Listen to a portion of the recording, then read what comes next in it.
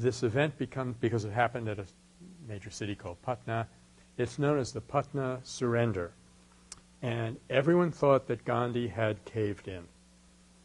And you're not supposed to cave in. You're supposed to, quote, stay the course, right? That's what you do. He made a public confession of his mistake, and his sister said, this is, you're going to lose all your prestige. And he said to his secretary, probably Mahadev Desai, write to her and tell her that my confession itself was my victory. And he also said on this occasion that people see the fighter in me, but they miss my capacity to surrender, from which my power springs. So, it's like that thing that we said before, that when he needs power, he gives up something.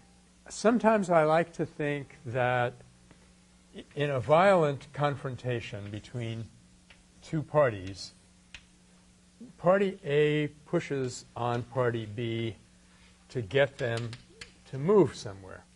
Whereas in a nonviolent confrontation against a violent opponent, you create a pull, a vacuum, a kind of gravitational pull. You make it attractive for them to move into a space. And in the end, Gandhi felt that if in a just cause, in a good fight, even enemies will end up as friends, whereas in a bad fight, even friends will end up as enemies. So this is what he's doing here. He's creating a way for the people who did not see his point to join him.